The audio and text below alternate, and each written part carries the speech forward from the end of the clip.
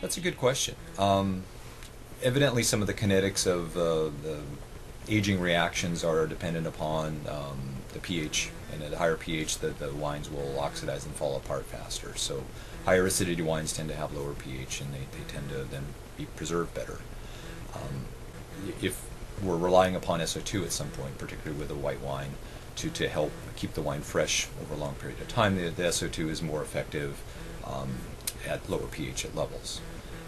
Personally, I just think the wines taste better at a little lower pH, and as they get older and the angles in the wine begin to relax, you need to have a certain amount of angle in that wine for it to taste fresh and lively in your mouth, and acidity is a wonderful thing to have for that.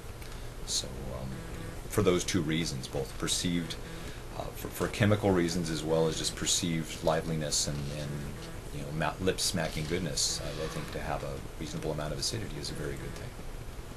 Olivier Humbrecht talked about the importance of the relation between pH and acidity and not taking just acidity or just pH. Can you give a Chemistry 101 view of what pH is and specifically what different levels of pH do to the wines? pH is very easy to read in a wine, and I look at that as kind of the brightness of the wine, the strength or the brightness of the acidity.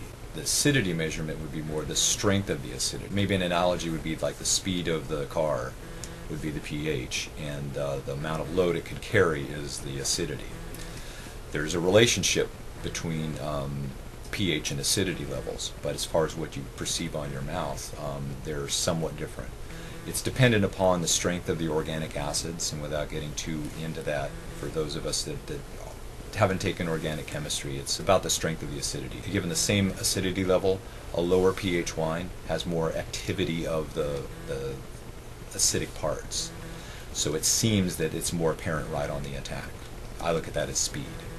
Whereas you could have something that has a very high pH and a high acidity. It doesn't seem as bright, but it does seem kind of sour, if that makes any sense. But it's maybe a freshness. You could look at it as a freshness issue. Lower pH would seem fresher than a wine at a higher pH. But it is confusing because they are so closely related, but it's different aspects of acidity. Can you define pH? pH is the negative log of the hydrogen ion concentration at base 10. Can you define pH? Can you define pH in terms that a government major would understand? It might be the number of the relative amount of free hydrogen ions floating around relative to the potential of that. You know, those hydrogen ions might be hanging on to stuff, and you may not see it quite as much, and that's why maybe the freshness would be, or my idea of freshness of acidity would be that there's, it's easy, a lot of these easy reactable hydrogen ions floating around. So it does seem, you know, really have a lot of verve, whereas if more of those hydrogen ions are kind of stuck on to the organic acid molecule, they may not be quite as readily accessible to your palate and other types of things.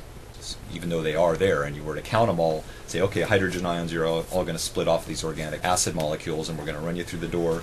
Hydrogen ions go through this door, everybody else goes through this door, and you've got somebody clicking, counting all the hydrogen ions that go through there. You could have the same number of hydrogen ions, but the amount of them that are free in a given pair of liquids, it's going to seem different to you when you taste it because of how many of them are free.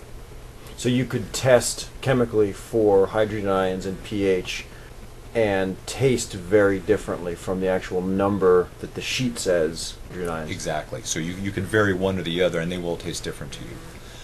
Probably a lot of the reason that difference occurs is either just the amount of potassium that's in there, and potassium ions themselves have some sort of taste to them, tending toward maybe a bitterness or an easier sense of bitterness in the wine.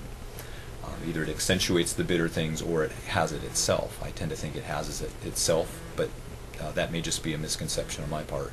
But nonetheless, a wine that has a lot of potassium ions in it, hence a higher pH, you may sense a little more bitterness in that wine.